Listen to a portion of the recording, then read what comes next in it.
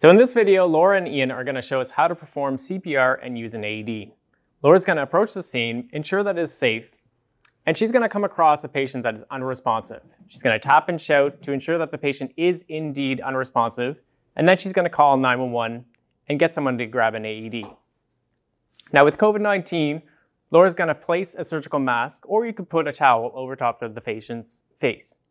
She's going to expose the chest to ensure that the patient is not breathing, seeing if the chest is rising and falling. This patient is not breathing, so she's going to start performing hands-only CPR. Notice that her elbows are actually locked in place and she's performing CPR at a rate of about 100 to 120 beats a minute, and she's compressing about 5 to 6 centimeters. Ian's coming with the AED, and the most important thing with the AED is that he is going to turn it on.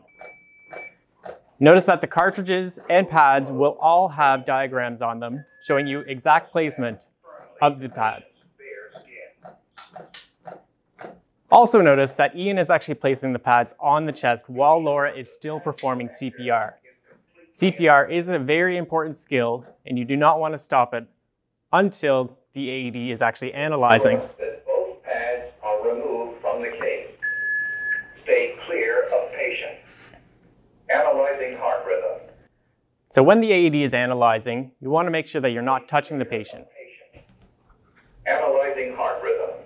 Shock advised.